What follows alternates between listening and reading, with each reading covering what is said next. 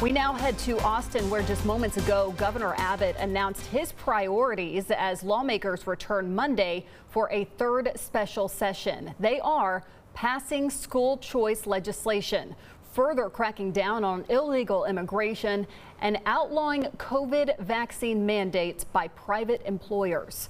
Now, when it comes to tackling education savings accounts, many leaders of our public school administrations say they're worried. KETK's Avery Klinowski has more on the topic.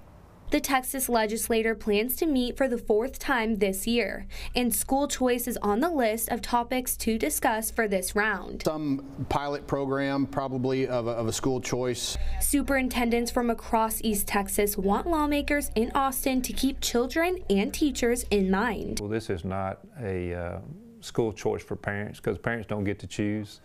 This would be where the private schools get to choose. Representative Harris says the climate has changed around education, opening up the discussion. There's a lot more representatives in the House who are willing to sit down and talk about, is this actually something that could benefit school children? Stan Surratt, superintendent of Lindale ISD, says something is not right. They're talking about no accountability. They're giving this money away free, and that's just not a conservative principle. Harris applauds East Texas public schools that do a great job and has them in mind. To make sure that we're providing those types of schools the resources that they need to keep doing it. Surratt says it comes down to monitoring that funds get to the right places. And without accountability, most Texans, I would say 90% plus, are against it. And this is not a conservative measure. It's not going to be good for Texas students. Public school districts have audits each year, requirements from state and federal government. Does it empower parents to educate their kids the best? Assuring quality education inside every classroom for every child.